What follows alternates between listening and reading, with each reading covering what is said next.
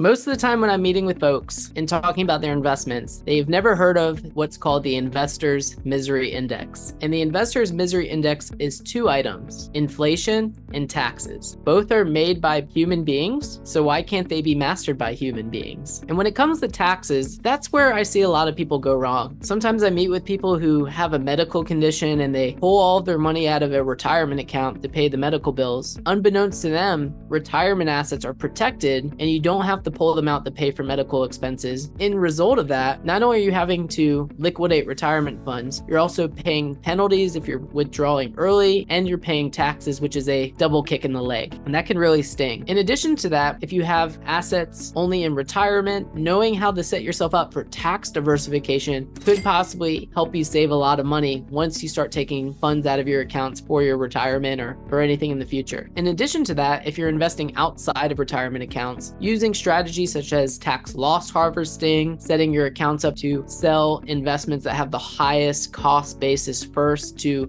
minimize your tax implications are the little tips and tricks that aren't taught to people, and large financial institutions aren't going to tell you that you need to do that before you sell something. And that's where working with an investment professional who has your best interest in mind could make a difference to help you ensure that you are paying your fair share to Uncle Sam, but Uncle Sam doesn't really need any extra tips from you. Not only is tax planning paramount to hopefully having more money when you retire, it's also important to make sure you're staying within certain tax brackets and taking advantage of possible misfortune. For example, I was meeting with someone the other day and they were a little down on themselves because they lost their job. They don't plan on getting a new job until the next year, so we set up a strategy to start moving money from pre-tax to after-tax dollars while they're in a lower tax bracket to shift their money into a way where they can pay a lot less in taxes in the future. That's where working with someone like myself and 369 Financial can make a difference when it comes to planning for your retirement, tax strategies, and anything else that's related to wealth building.